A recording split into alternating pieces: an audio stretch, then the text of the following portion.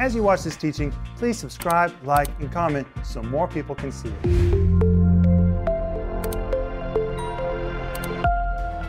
This program is made possible by the giving of the God-called partners of Renner Ministries. Welcome to today's program. My name is Rick Renner, and I've been waiting for you. And today we're going to return to our series, which is called The Will of God, the Key to Your Success.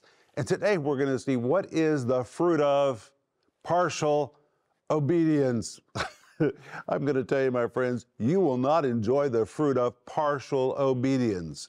And if you've ever just been partially obedient, you know the fruit at the end of the game is not what you were hoping for. My friends, we're told in Isaiah 1:19, if you're willing and obedient, you'll eat the fruit and the good of the land. You've got to be willing and obedient if you want to eat the fruit of the land, and that means full obedience. And partial obedience always results in partial results. It's going to really be good today. But I want you to order my entire series, which is called The Will of God, the Key to Your Success. Have you ordered yours yet? Why not? This is a series you need. You need to devour it, and it would be a great series to share with someone else. It's 15 parts. It comes in all kinds of formats. And of course, it comes with a wonderful study guide so you can read it while you're seeing or hearing the entire series. And we're also offering you right now my book by the same title, which is called The Will of God, the Key to Your Success, positioning yourself to live in God's supernatural power, provision, and protection. You can really live there. God wants you to live in His supernatural power, in His provision, and in His protection. And all of those are activated when you're living in the will of God. That really is the key to your success. Now, this is a smaller of my books. Most of my books are pretty big, but this is an easy read. I really enjoyed writing it because as I was writing this, I was thinking about my own walk with God and how I had to process things to get into alignment with the will of God. It's just a practical book, and I know it will really help you locate yourself where you're supposed to be, right smack dab in the middle of God's will for your life. But you can order all these things by going online or by sending us an email or giving us a call, and we're waiting to hear from you right now. And when you reach out to us, let us know how to pray for you, because we really are a praying ministry, and you will not get away from us without really fervently being prayed for. So you let us know how to pray for you as well. But I'll be back in just a moment.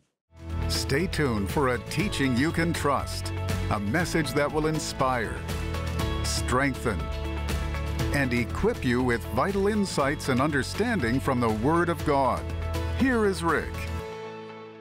Today we're going to return to the example of Abraham, and we're going to see the fruit of partial obedience. Wow, it's going to be really good. But first, I want to tell you something about our ministry you may not know, and that is about Philip Renner. Philip Renner is our middle son who lives in the United States and has his own ministry. Philip is quite an evangelist. In fact, the reason he is named Philip is because when he was born, God spoke to us and told us he would be a bearer of the gospel and he would evangelize. Well, he really felt the call of God to leave Russia and return to America, and he and his family did that. And now they travel, they preach, and they specifically preach to the unsaved at major events. For example, they go to New York City at New Year's and preach right on the street. It is amazing, and they see hundreds of people saved. They go to Mardi Gras, where they might see 1,000 people saved, or they went to the Burning Man, where they saw many, many people saved. Right now, they're in Miami Beach at another big event, just filled with pagans and unbelievers. Philip pulls out his guitar with his entire ministry team. He begins to worship, and they begin to work the crowds, and people really come to Christ. And I have to tell you that as a minister and as a parent, I'm very proud of the ministry that Philip and his family are doing in the United States, and we support it. We believe in what he is doing. And in fact, if you'd like to know more about Philip's ministry, his website address is on the screen right now. You can go there and look at it yourself. You can support Philip, or when you support us, you help us to also support his ministry, which is really the ministry of reaching the lost. He goes where other people are not willing to go. He sings and worships in capitals, on streets, at major pagan, unsaved events. And it's amazing how people just come to him by the streams crying when he begins to worship the Lord, and they want to know more or they want to repent. And many of them are former church people who want to rededicate their lives to Christ. And Philip is going where only the brave and the courageous are willing to go. But I'm happy to tell you about that part of our ministry that we support very gladly. But reach for your Bible, and today we're going to return to our subject of the will of God, the key to your success. And today we're going to be looking at the fruit of partial obedience. Now, we have covered some of this in the previous program. We're going to cover a little bit of it again and then go on, but I'm covering it again because I believe it's really important for you to grasp what I'm going to be sharing with you today. But reach for your Bible. We always use the Bible in this program, and today we're going to go to Genesis chapter 12, verse 1, where we find the call of God that came to Abraham. And when you come to Genesis chapter 12 and verse 1, the Bible says, "Now the Lord had said unto Abram, Get thee out of thy country, and from thy kindred, and from thy father's house, unto a land that I will show thee."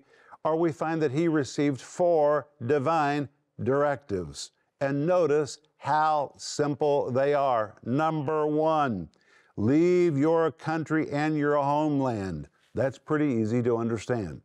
Number 2, leave all your relatives. That included his nephew Lot, which was like his adoptive son. Number 3, leave your father's house. His father's name was Terah.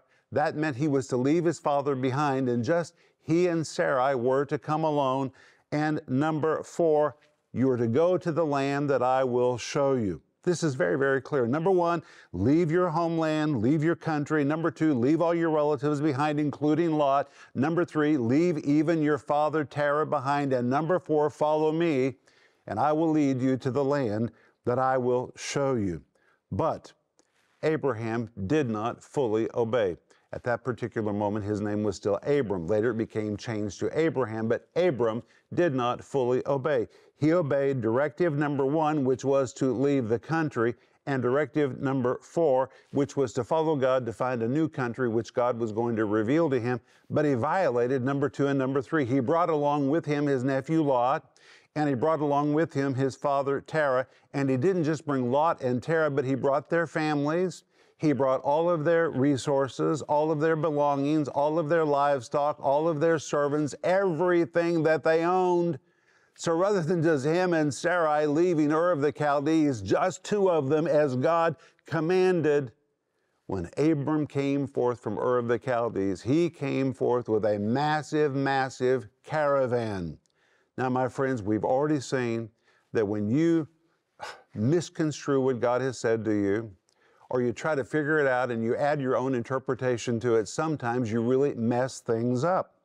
But it's very clear that he must have thought, well, God couldn't really mean for me to leave Lot. Lot is like my adoptive son.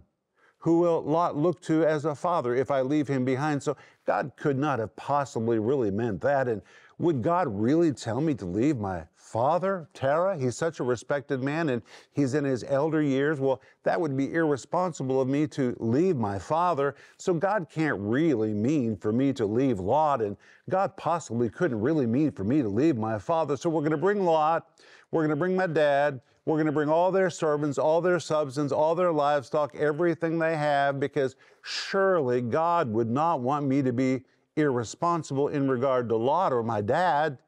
So the only thing he really did right was leave and follow.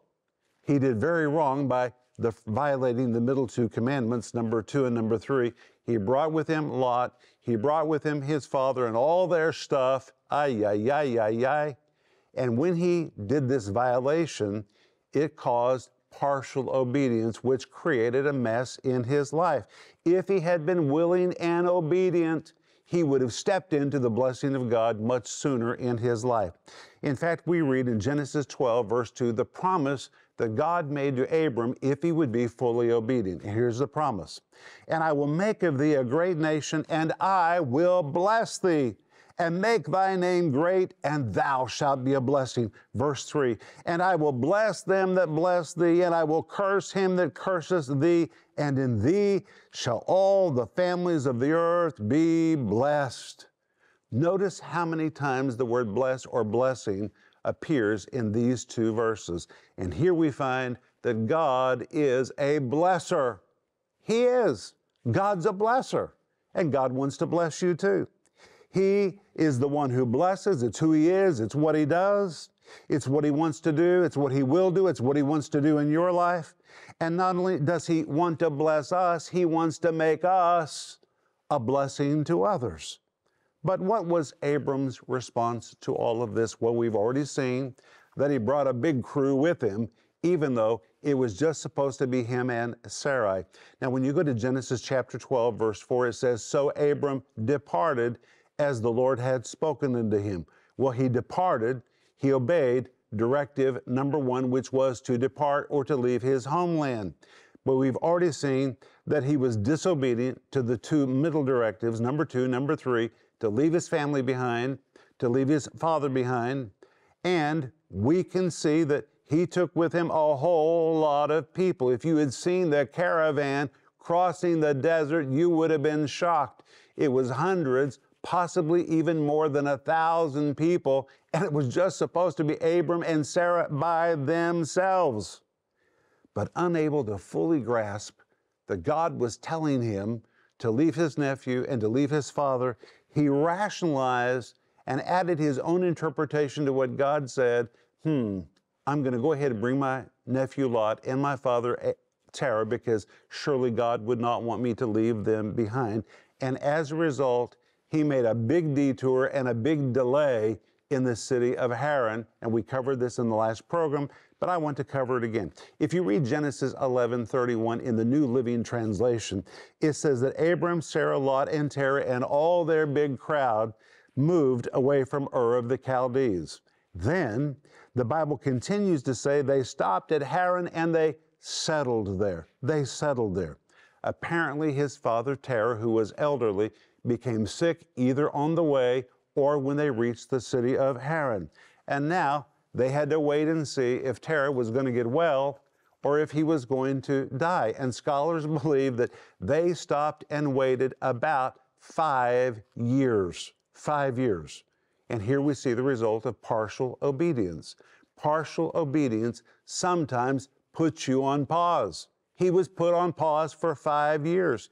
God knew in advance that his father was going to get sick and that his illness would delay Abraham's process of getting into the promised land. But in addition to that, while Abram was waiting in those 5 years to see whether his dad was going to get well or whether he was going to die, he also began to preach and evangelize the people in Haran. And he began to gather souls to go with them into the land of promise. And the reason he did that is because Hebrews 11 verse 10 says God had revealed to him that he was going to find a city which hath foundations, whose builder and maker is God. He really believed there was a city out there waiting for them that they needed to populate.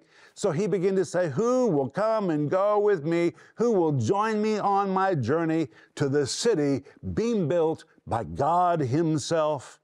And apparently quite a number of souls signed up for the journey. And in fact, some scholars estimate that by the time that they left Haran 5 years later, he took with him somewhere between 3,500 and 7,500 people. Talk about partial obedience. It was just supposed to be him and Sarai. Can you imagine? Can you imagine all the animals that were traveling with him in that caravan, plus all their substance, all their belongings, all the servants, everyone that was traveling? It was camels, sheep, donkeys, goats, parading through the land, carrying untold quantity of cargo. And finally, when we come to Genesis 11, verse 32, the New Living Translation says, Terah lived for 205 years and died while they were still in Haran. And when he died, that's when they began to take off again for the land of promise, taking somewhere with them between 3,500 and 7,500 people. Then you come to Genesis chapter 12, verse 4 and 5, which importantly says, And Abram was 75 years old when he departed out of Haran. And Abram took Sarai his wife and Lot his brother's son and their substance that they had gathered. And it was a lot of substance. And the souls that they had gathered in Haran, somewhere between 3,500 and 7,500 people. And they went forth to go into the land of Canaan, and into the land of Canaan they came. But unfortunately, when they arrived in the land of Canaan, there was a famine in the land. Well, God knows everything. And God knew that there was going to be a famine in the land. And God knew that if Abram and Sarai came by themselves, as he had instructed them so clearly, they would be able to stay in the land even though there was a famine. They would be able to feed themselves. But by the time they finally come into the land of promise, now they've got somewhere between 3,500 and 7,500 mouths to feed. There's not enough food. And so Genesis chapter 12, verse 10 says, "And Abram went down into Egypt to sojourn there, for the famine was grievous in the land," which means the number of mouths that needed to be fed had multiplied so greatly that the land of promise during famine could not feed them all. And God knew all of that in advance. He knew Tara was going to become ill. God knew that. That's why he said, "Don't bring your dad." He knew there was going to be a famine in the land. That's why he said, "Just the two of you come by yourself." But Abraham did not fully obey. Wow.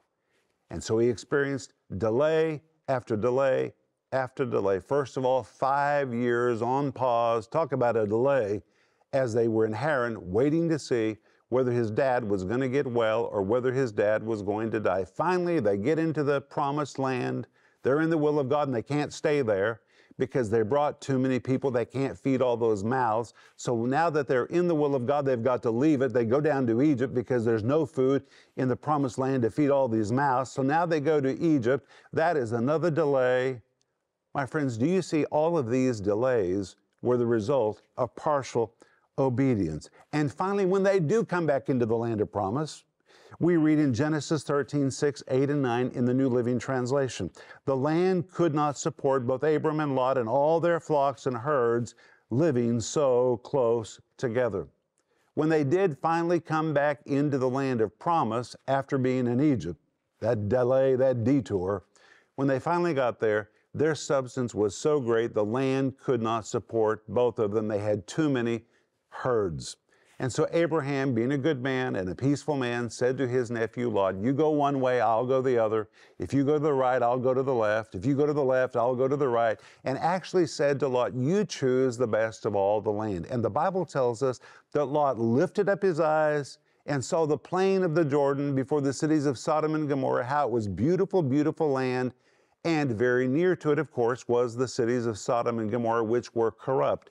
And Lot said, "That's the land that I want." So Abraham honored that and said, "Fine, you take that land." It was a tragic choice because eventually Lot ended up in the cities of Sodom and Gomorrah, cities which were filled with perversion and sexual immorality and idolatry, nearly lost his entire family there, was almost consumed in the judgment that came upon those cities. It was very, very tragic. If he had not been brought along on the trip, he would have never ended up in the cities of Sodom and Gomorrah. And this shows us how one person's mistake can affect other lives. Abraham's mistake of bringing Lot created a mess for Lot. Lot would have never moved into Sodom and Gomorrah if he had left Lot back home. And we need to understand that when we are partially obedient, it doesn't just affect us, it affects those who are around us. Wow, this is so very important. And I want you to think about your own life and remember that when you're not fully obedient, it will have a ripple effect. When you are fully obedient, it will also have a wonderful ripple effect with those that are around you. But we see this ripple effect in the life of Abram and the effect which was passed on to Lot. But the best choice is always the choice of obedience. And we're told in Isaiah 1:19, "If you're willing and obedient, you'll eat the good of the land." And the truth is, every choice we make affects others. And when you make a wrong choice, it often puts other people in a position to also make wrong choices as well.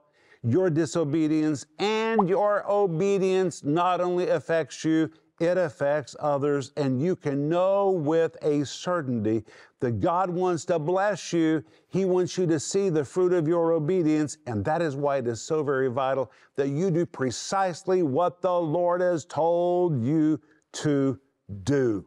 Say amen. You do not want to live with the fruit of partial obedience. So before you act, you need to stop. And you need to say, wait, are we doing exactly what the Lord has told us to do? Are we fudging on what God has told us to do? Because if you fudge on your obedience, it will have a bad effect. But if you're fully obedient, the Bible tells us in Isaiah 1:19, you will eat the good of the land. That's what God wants for you, and that's what you want. So be sure you align yourself with what God has said. Don't just be partially obedient, be fully obedient, and then you will really eat the good of the land. I'll be back in just a moment, but I have something else to say to you.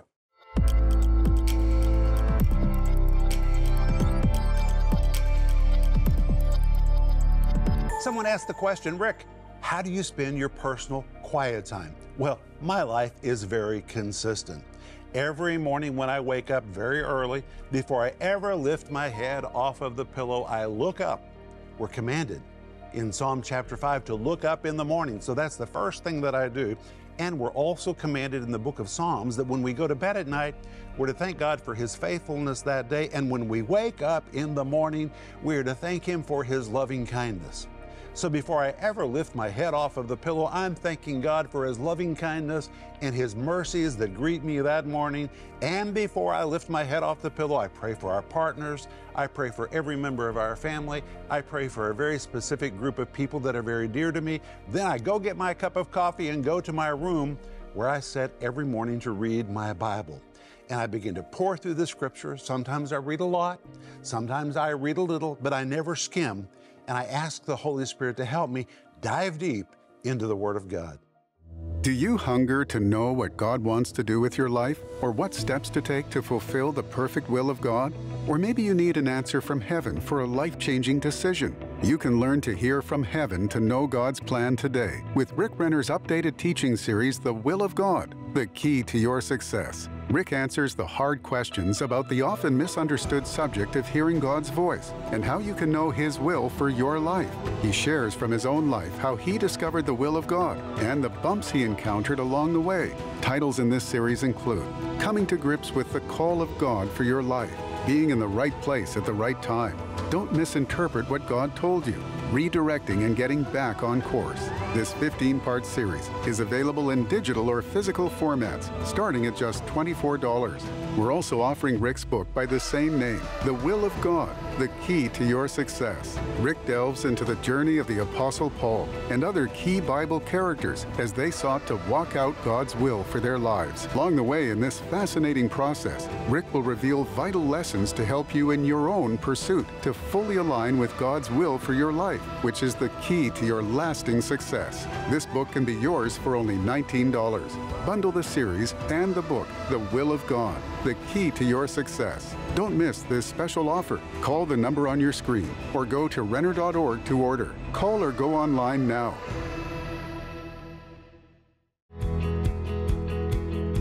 Hey friends, this is Rick Renner, and guess where I am?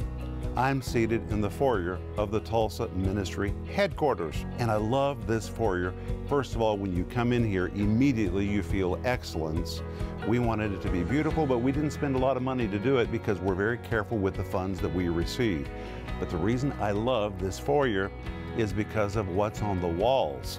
And on the wall, behind the camera, and right over here, there are big displays of letters which we received from Russian viewers in the early years. When we were getting so much mail, we stopped counting the mail by the pieces and started counting the mail by the tons.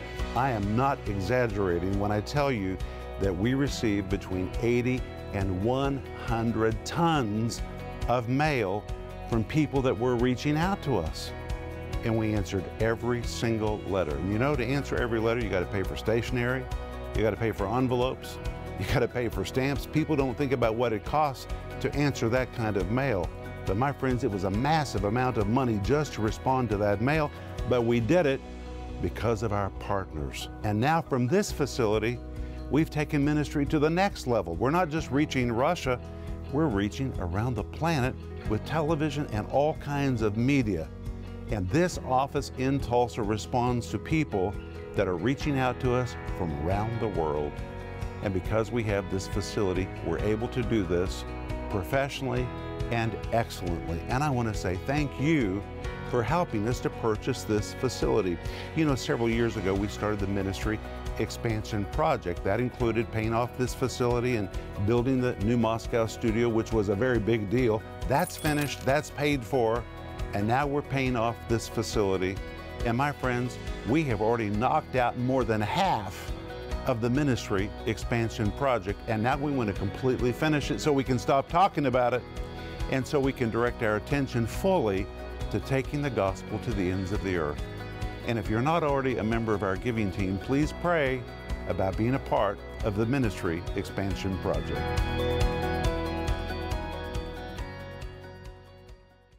Well, today we have seen the importance of being fully obedient to what God has told us to do. When you're just partially obedient, it brings forth partial fruit. My friends, you want the full fruit, and we're told in Isaiah 1:19 that if you're willing and fully obedient, you will eat the good of the land. But hey, I want you to order this entire series, which is called The Will of God, the Key to Your Success, which comes with a study guide and a book by the same title, The Will of God, the Key to Your Success. I want you to walk from where you are right smack dab into the very middle of God's will for your life, where your life adventure will really begin. Amen.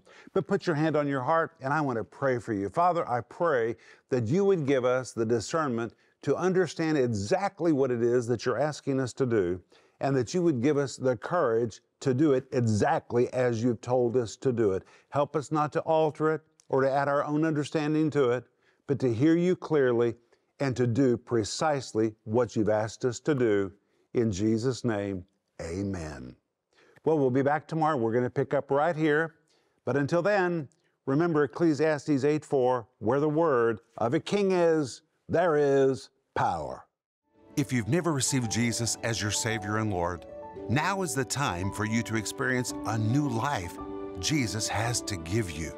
Pray this prayer with me right now. Lord, I repent of my sin and receive you as my Savior and Lord. Wash away my sin and make me completely new. I thank you that my sin is removed and Satan no longer has any right to lay claim on me. I faithfully promise that I will serve you as my Lord for the rest of my life. Amen.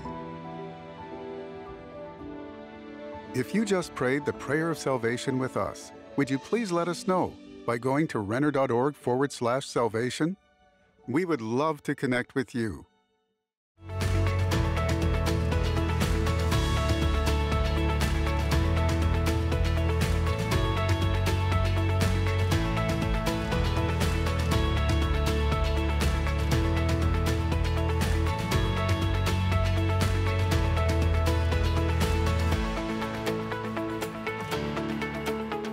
This program was made possible by the giving of the God-called partners of Renner Ministries.